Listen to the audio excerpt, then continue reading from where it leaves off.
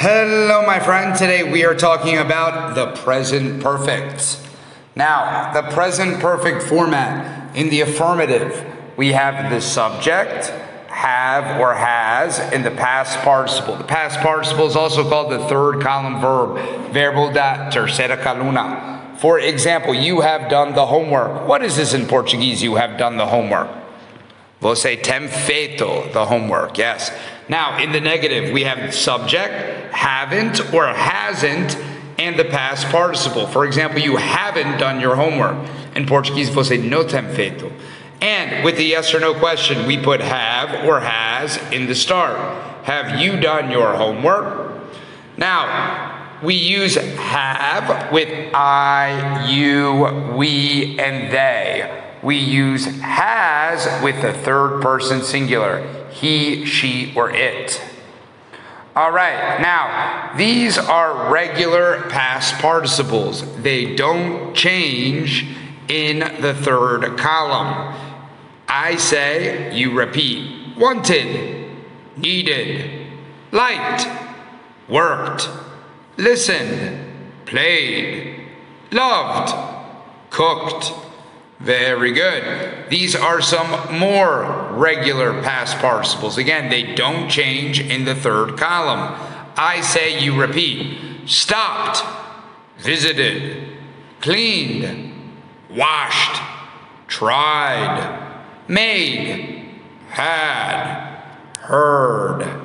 Very good. All right, now these are some irregulars. They change in the third column. I say, you repeat. Been, seen, done, gone, eaten, given, ridden. Very good. Now, what is been in Portuguese? Been is sido or estado. What is seen in Portuguese? Seen is visto. Done is feito. Gone is ido. What is given in Portuguese? Given is dado. All right, now we often, but not always, use contractions with the present perfect, specifically with the pronoun and have or has. I say, you repeat. I've, you've, she's, he's, we've, they've. Very good. All right, now short answers, respostas curtas. We often respond to yes or no questions with the present perfect with short answers. Now, this is the short answer. Yes, I have. No, I haven't. For questions with I, you, we, they, and in the third person singular, remember with she, he, or it, we use has or hasn't. I say, you repeat. Have you played baseball? Yes, I have. No, I haven't. Has she played baseball? Yes, she has. No, she hasn't. Very good. All right, now, already and yet. We often use already in present perfect affirmatives. For example, she has already seen Aladdin. Now, already here is já in Portuguese. Ela já tem visto, ela já tem assistido. Now, yet. We often use yet in present perfect negatives and questions. For example, she hasn't seen Aladdin yet. Now, this yet is like an ainda in Portuguese. Or in Portuguese, ela ainda não tem visto or não tem assistido Aladdin.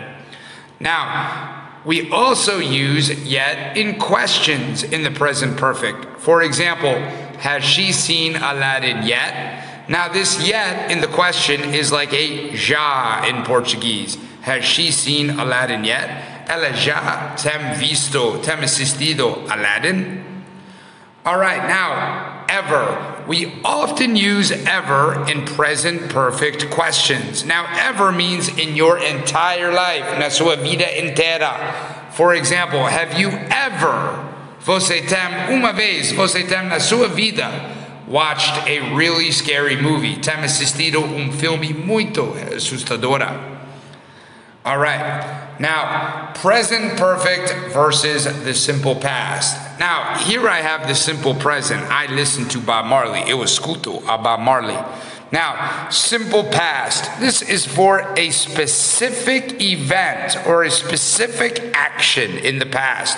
We use the simple past. Specific. For example, I listened to Bob Marley last night. This is specific. It's last night. Eu escutei a Bob Marley last night. Now, present perfect. This is for the not specific past. It's not specific. It's not about a specific event in the past. For example, I have listened to Bob Marley many times. Eu tenho escutado a Bob Marley muitas vezes. It's not specific. Simple past is specific. Present perfect is not specific. All right, for and since. We often use for and since when talking about past events. Now, for we use with time quantities. I have played basketball for 10 years. In Portuguese, por 10 años. 10 years is a time quantity. Or Maria has worked for 11 hours. Por 11 horas. 11 hours is a time quantity. For is like a por in Portuguese. Since we use with specific times. For example, I have played basketball since 2011. 2011 is not a time quantity. It's a specific time. Since is like a desde in Portuguese. Desde 2011. Or Maria has worked since 9 a.m. Desde 9 horas de manhã. 9 a.m. is not a time quantity. It's a specific time. So again, for is por, since is desde. And just. We use just with the present perfect to show an action happened extremely recently. Now, we use just between have or has and the past participle. In Portuguese, this just is like an acabar de. For example, I've just seen a dolphin. This would be like, eu acabei de ver a dolphin. Or she has just arrived to work. Ela acabou de chegar to work. Or they've just finished work. Elas acabaram de terminar work, a servicio. Okay? So just is like acabar de. All right, now vocabulary. Come back. Come back is a synonym with return. I miss you. Please come back. Please return. I am alone. Not really. Look around. Look around means to look in all different directions. Olhar por todos os lados. Look around. Ao redor. Make sure. Make sure is to be certain of something. For example, the teacher says, make sure you do your homework. Make sure. Make sure is ter certeza. Make sure. Tenha certeza. Find out. Find out is a synonym with discover. Find out. Take off. When an airplane leaves the ground, it takes off. Take off. Take off in Portuguese, decolar. Give up. When you quit, you give up. This means to end something without finishing. For example, here it says never give up. Give up in Portuguese, desistir. Look out. Look out is a synonym with be careful. Look out, be careful. In Portuguese, toma cuidado, seja cuidadosa. Look forward to. Look forward to is to think about a future event with anticipation. For example, here she says, I'm in high school, but I'm looking forward to college. Look forward to, anticipar in Portuguese. How long? We use how long for questions of duration. For example, she says, how long was your vacation? He says, 1 week. How long? Por cuánto tiempo? How long? They are rafting. Rafting is a sport. I don't know what rafting is in Portuguese, but this is rafting.